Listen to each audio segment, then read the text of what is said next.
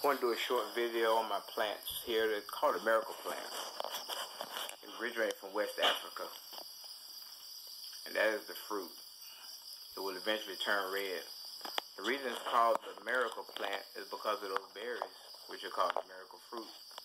Once you eat the berry, everything you eat for an hour after eating the berry becomes sweet.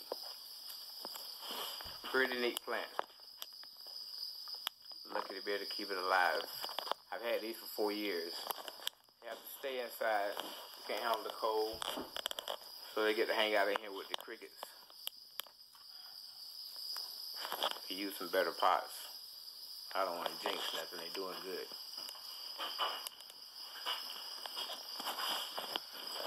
But that's the miracle plant.